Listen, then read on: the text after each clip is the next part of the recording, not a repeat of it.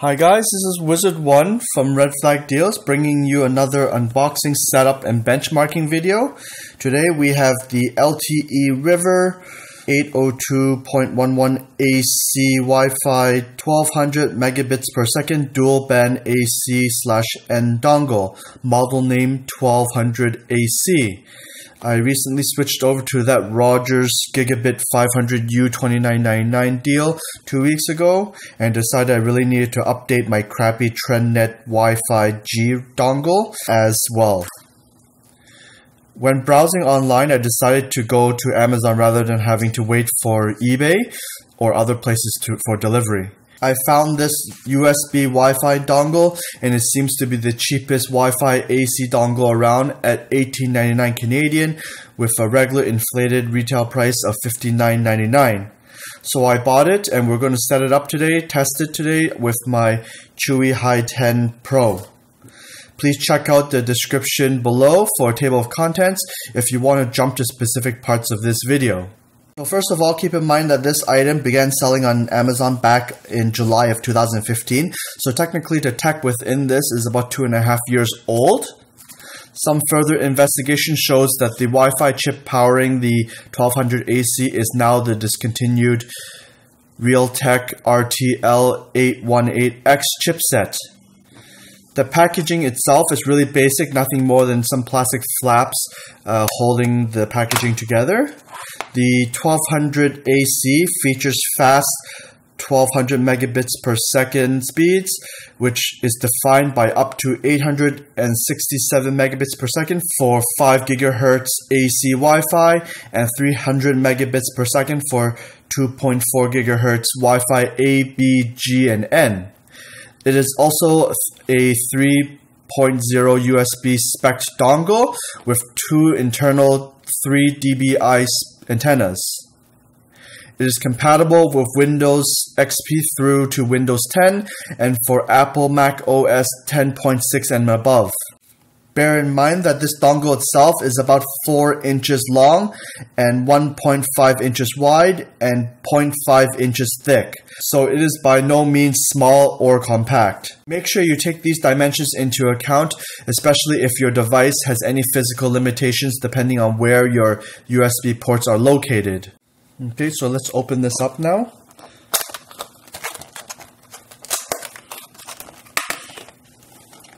So you can see it comes with the dongle itself.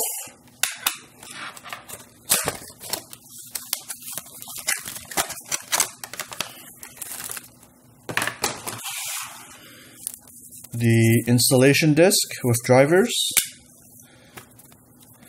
What is this? A warranty card. And a quick installation guide.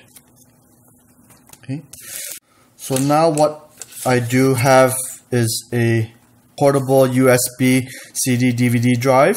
I decided to just pop the installation disc onto my USB drive here so that things could run more smoothly.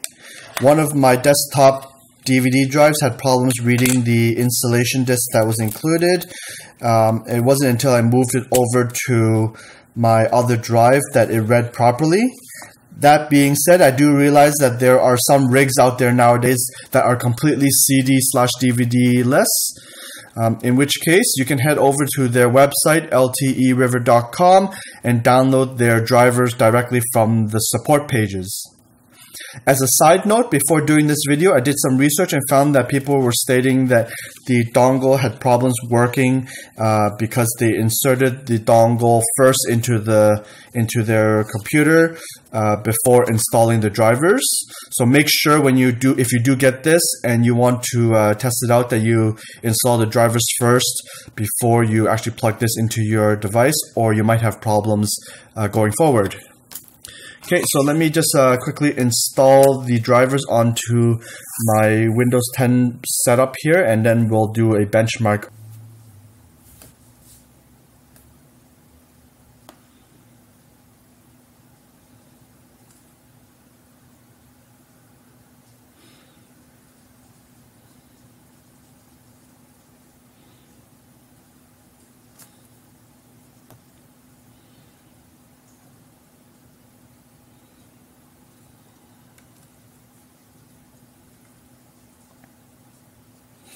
Actually, just while looking at this device, I actually noticed here it does have a, looks like it's the WPS button for pairing this with your existing router.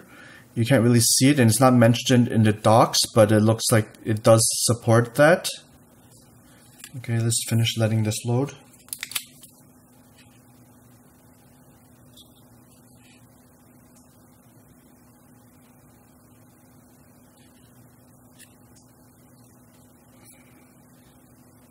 It's really taking its sweet time.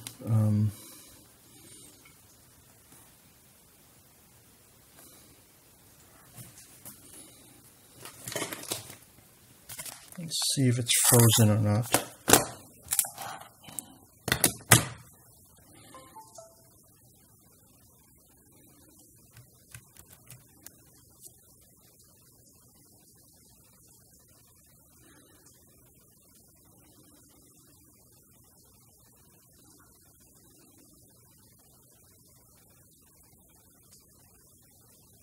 It's sitting there not doing anything.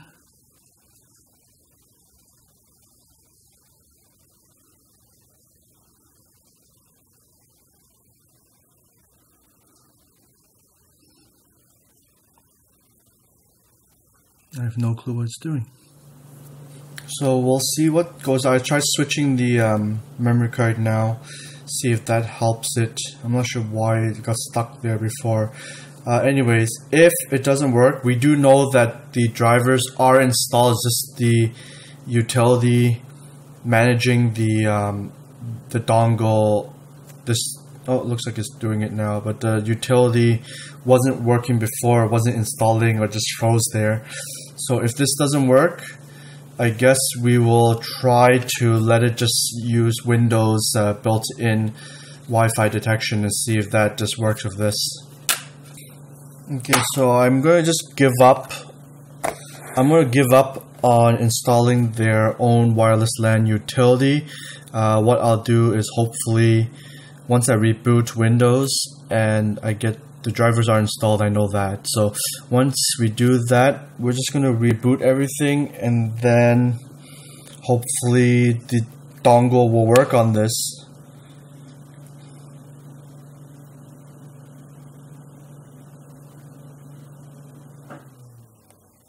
Okay, so I rebooted it and let me just disable the internal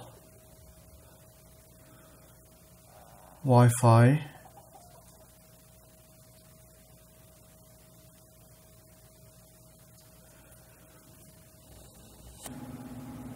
Okay, so we temporarily disabled the internal Wi-Fi. So we'll go plug in the LTERiver and see how that works.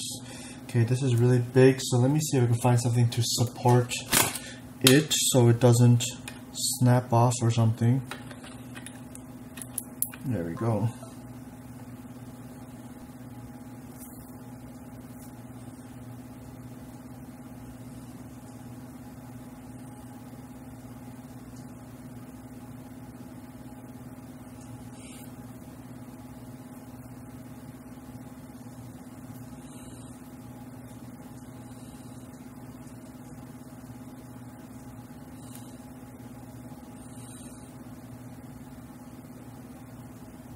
Okay, so let's try to connect to something.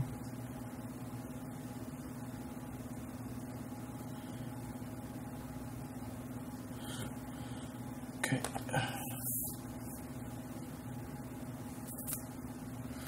Okay, so now we're connected to this would be the 2.4 gigahertz network. So, we'll benchmark this now and then I'll compare it to what I have on my cell phone and you can see the speed differences if there are any.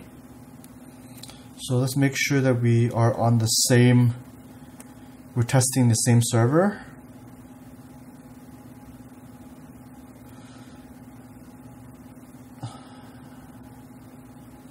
Okay, so this will be the first test using 2.4 gigahertz Wi-Fi. Let's see how fast we get.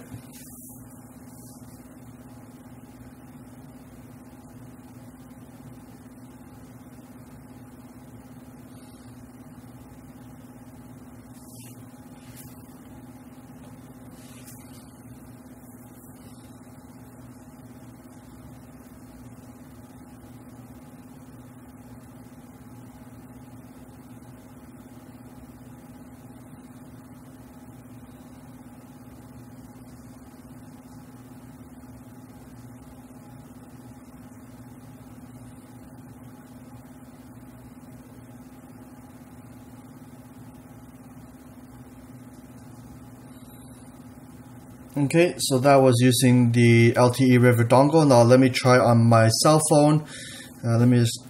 I'm connected to the same Wi-Fi right now, so let me see how fast I get on this.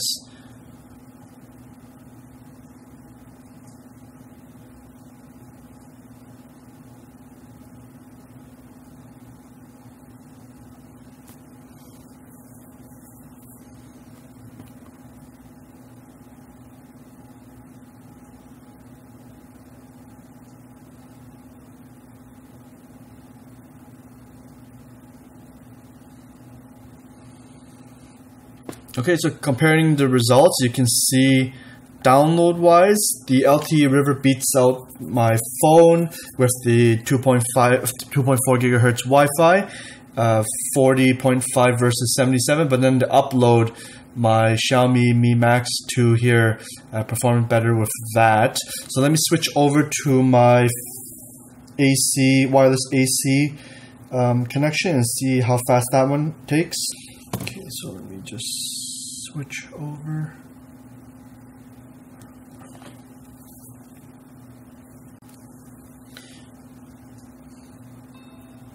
Okay, so now we are connected to my wireless AC 5 gigahertz Wi-Fi, and let's see how that handles it. Same server again.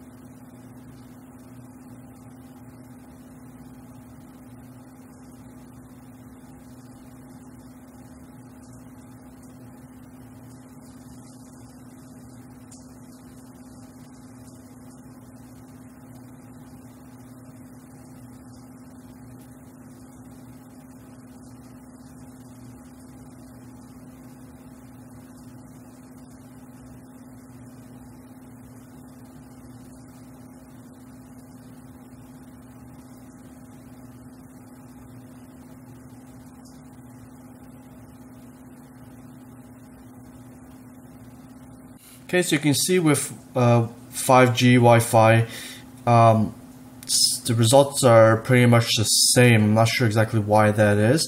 Let's try with the phone.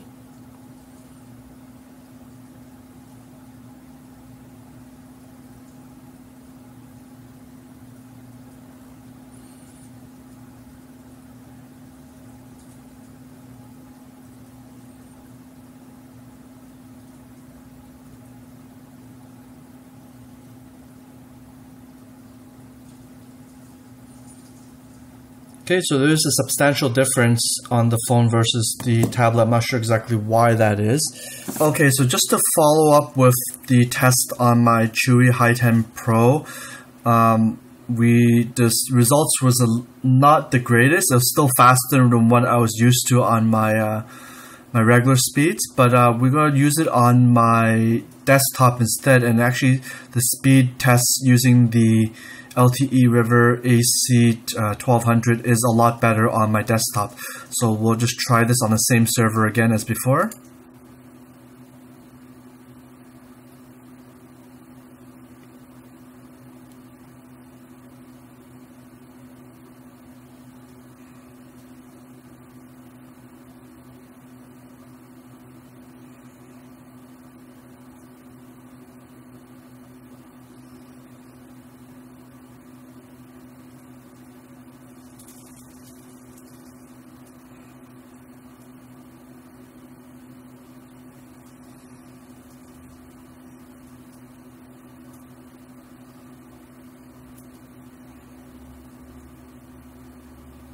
Okay, so you can see the speeds are about double what they were on the Hi10 Pro. One last thing I wanted to mention is that when I was setting it up on my computer, something weird happened with the dongle.